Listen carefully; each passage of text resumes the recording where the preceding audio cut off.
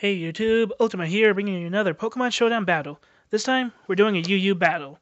So let's get things started. My opponent sends out Nidoqueen, I send out a Mew, and knowing that they're going to use Stealth Rocks, I use Taunt to prevent those rocks from going up, because rocks will get in the way for my team. Now, I set up a substitute, the Earth Power to break it, so I figured, just set up my own rocks. And here, they crit my Mew, knock it out, not a big deal. I mean, the crit matters, but in the end, it doesn't play a big part. So Smeargle spores Nidoqueen, puts it to sleep. That's good. So they switch out into their Heracross, and I set up a substitute with Smeargle. And now they're going to break my substitute with Close Combat, and I make the stupid play of going for Ingrain. Now, why would I have Ingrain on Smeargle? It's a Baton Pass team, so Ingrain helps prevent Roar and stuff, but here they Close Combat Smeargle and knock it out.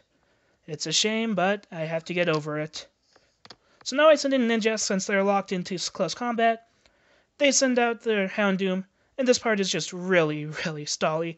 So basically, all I'm going to do is just stall out their whole team, or stall out this portion, by substituting and protecting myself while setting up Swords Dances when I'm behind a sub.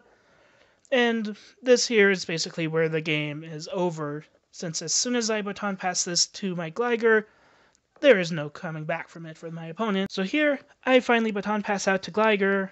They go for the Sucker Punch. It hurts Gligar a bit, but Gligar's easily able to knock it out with an Earthquake. And from here, everything else falls.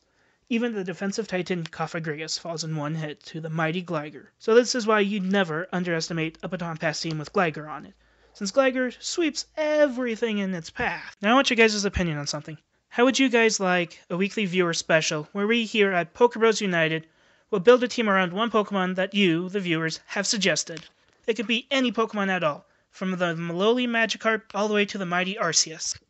Just leave your opinion about that in the comments below. Like, comment, subscribe, and I hope to see you all next time.